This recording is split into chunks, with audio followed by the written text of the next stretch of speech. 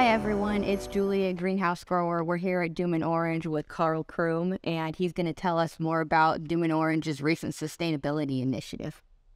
Hi, good afternoon. Our sustainability strategy is based on 3 pillars. We call it ESG, where the E stands for environmental, the S for social, and the G for governance.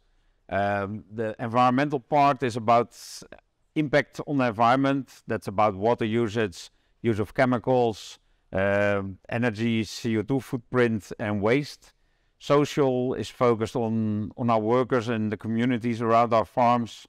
And G, governance, is about our laws, regulations, compliance.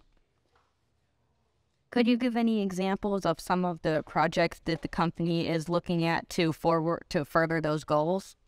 Yeah, for example, on the energy and CO2 parts, we have energy saving programs in place, but we are also reshuffling our supply chain, our production footprint, because about half the CO2 footprint of our cuttings is because of transport. It's a perishable product transported by air freight.